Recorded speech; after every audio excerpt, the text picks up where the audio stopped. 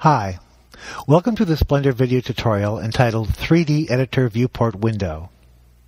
A large portion of your modeling work will be accomplished within the 3D Editor Viewport window, so I think it's a good idea to take a closer look at it. The 3D Viewport Editor window contains an additional hidden panel located on the right. You can expose this hidden panel by clicking on the small plus sign icon located near the top right corner of the editor window. This opens the hidden panels of Blender controls. You can expand this panel by moving your cursor to the edge of the panel until you see a double arrow, and then left-click and drag the panel open. Both of the 3D Viewport Editor windows can be hidden or exposed. To hide the panels, move your cursor to the edge of the panel until you see a double arrow, and then left-click and drag the panel completely closed. Here I'll close the left panel as well. You can at any time open these panels by clicking on the plus sign icon located near the top left or right corners of the 3D Editor window. Here I am opening both panels.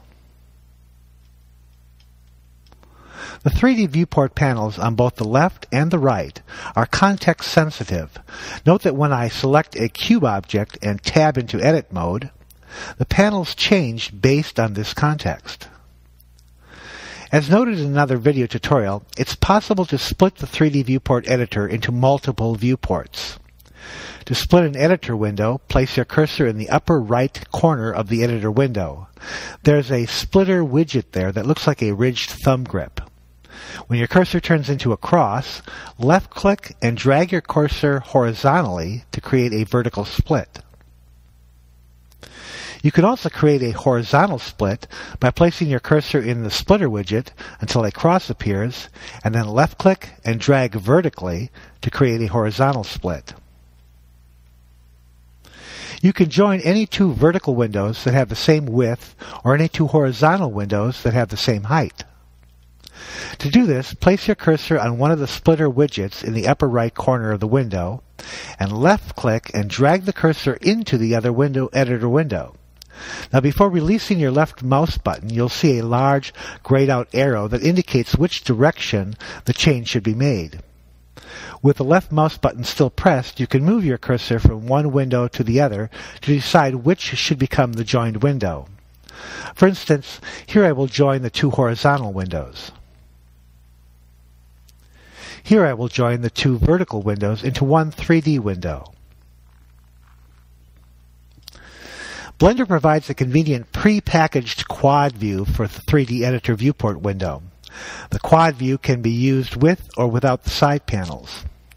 To access the built-in quad view, click View, Toggle Quad View. This creates 4 views of the 3D viewport: the top, front, right, and camera views. Notice that with the quad view, there is a single editing panel on either side of the quad views that references all of the views. Here I will open up both 3D viewport editing panels. This is a very useful arrangement, as editing in one viewport is updated in the other viewports. For example, I'll select the cube object in the front viewport, then click on the Scale button in the left Objects tool panel, and notice that as I scale the cube in the front view, the display is updated in the other views. Here I will select the Object Context button in the Properties Editor window, and then the Transform panel increase the X-axis rotation. Note that all 4 viewports automatically update their display. The Toggle Quad View is a true toggle. I'll click on View Toggle Quad again and return to a single view.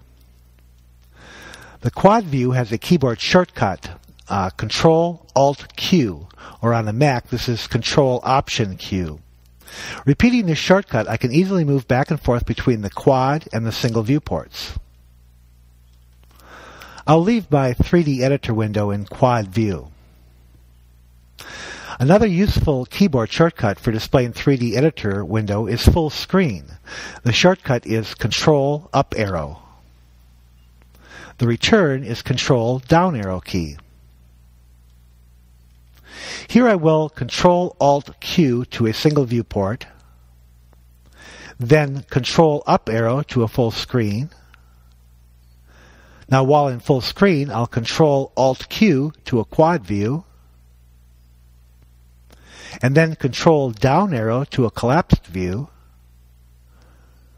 then Control Alt Q back to a single 3D viewport. As you can see, learning the many Blender keyboard shortcuts is important to easily controlling your 3D viewport.